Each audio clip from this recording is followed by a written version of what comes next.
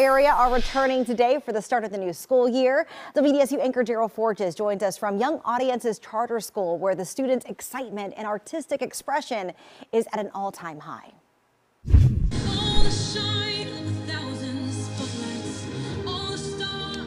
Students on the move at Young Audiences Charter School, fresh and ready to get back to class. Teachers and staff, we've been in the building for the last 3.5 weeks, really preparing and really making sure that this school year is the best yet. Over 1,200 young minds enter the halls, many filled with talent and different artistic forms. Kids are showing amazing creativity, and our teachers are showing them ways to create things with their hands and solve problems creatively.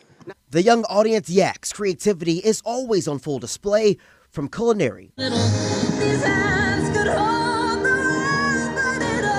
to dance team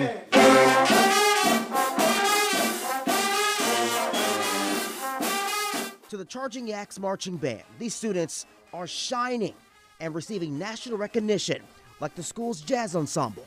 We were invited to perform at the Yalin National Conference in October in New York City. For these Yaks, it's more than just a school. So the culture here is positive. It is a family. It's a community. They're supportive. It is artists. Gerald Forges, WDSU News. Well, on the North Shore now, kids in St. Tammany Parish are back in class.